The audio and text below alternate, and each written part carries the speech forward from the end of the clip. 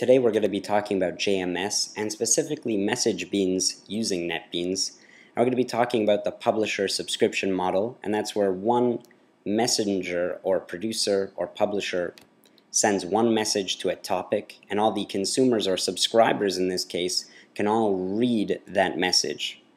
Now, it's not used as much as the queue, and that's why I'm going to show you exactly how to build it, but they're all pretty much the same in the end. So right now we're going to make a new JMS resource. So go to New, go to Other, go down to Glassfish and hit JMS resource, hit Next. And we're going to call it a topic connection factory. And this will be the actual JNDI name. You can name it anything you'd like, just remember what you call it. We're going to make it a javax.jms topic connection factory. So hit Finish. And this is our Sun resources at the moment, which just has our JDBC connection stored in it. But if we refresh the sun resources.xml, you'll see that we added in some new XML right over here that helps actually tell the Glassfish server how to make our JMS system, and you can change all these settings if you'd like. Okay, so we're going to close this, and sun resources.xml is in your server resources in Wikit tutorials EJB. Okay, so that's pretty much all the setup we need. Now we're going to make a new Wikit page over here. And I'm going to call it Publisher. Now you don't have to make a Wikit page, but I'm going to be using Wikit to show people exactly how to do things in the future and how to make a GUI for this tutorial. So that's why I'm using Wikit. Use whatever you'd like though. Now the first thing that we have to do is we have to get the topic connection factory that we just built in our JNDI. And that's pretty much all it takes. You do add resource, you have to remember your JNDI name, and then you make it as a topic connection factory, which is pretty much why I named it that. And that's all you need, at least for EJBs.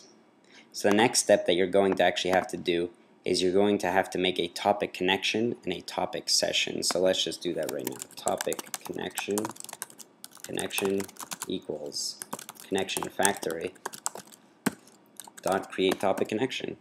And there you go, Shift Control I to import everything. And now we're going to make a topic session, and don't worry about the error, it's going to ask for a try catch, we'll do that in a minute. Connection dot create topic session, and you want it to be true, and we're going to do session dot auto acknowledge, and that'll acknowledge all the messages automatically, so that's actually quite useful for us. So now what we're going to do is hit Shift Control I. Now we're going to make a topic equals session dot create topic, and we don't want to make a temporary topic, we want to make a topic, and we're going to call it chat. And hit Shift Control I. So that's all done. Now, of course, let's just fix all this, and we're going to make a try catch surround block with try catch, and it just handles the JMS exception. Okay, so now let's look a little bit further at this. So now we actually have to make a publisher. So publisher equals session dot create publisher, and of course we have the topic right here already. And we're going to hit Shift Control I. You actually have to make it a topic publisher. Sorry, all these names are a little confusing. Now, of course, if this was for a queue, you would call it connection or just session, and you would actually have to make a destination, and you'd make a producer, not a publisher. So all very similar, but at least similar names and conventions. So pretty much the only thing that you need to do now, and it's really a key thing that you always have to remember to do, is connection.start.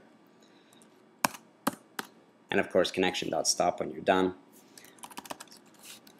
Now the next thing that you can actually do is we're going to make a text message, and that's just a message with text is equal to, and we're going to do a create text message, and we're going to give it some string text.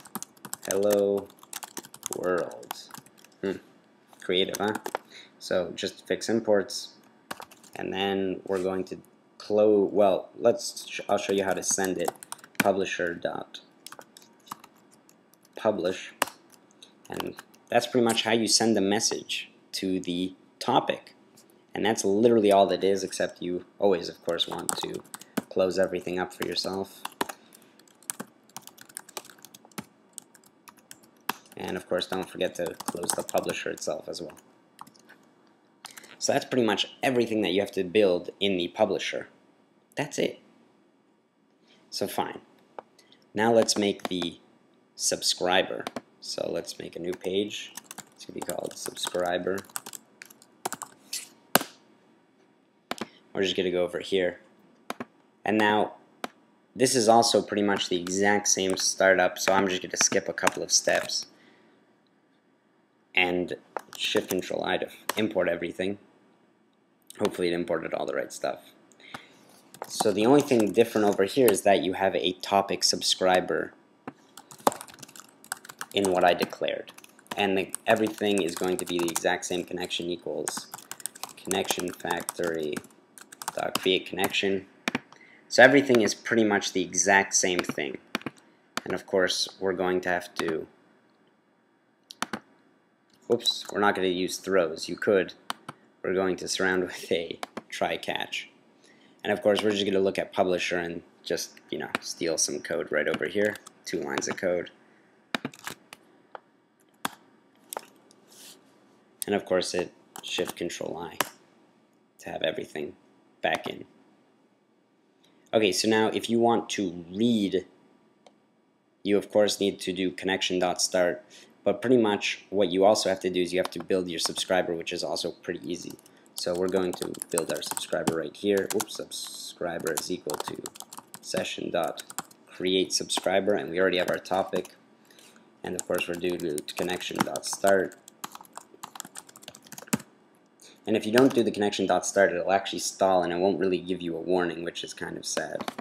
By the way, I'm going to just erase these because we have ours declared as fields. Okay, and that's pretty much it. So let's just read something. So subscriber dot.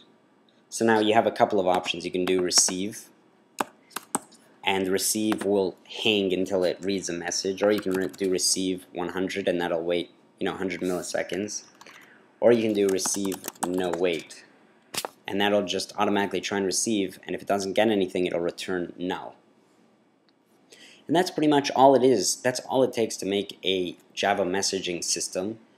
And if you see the next video and you're using Wicket, you can actually see how this will actually work. Right now there's not much to do with these messages.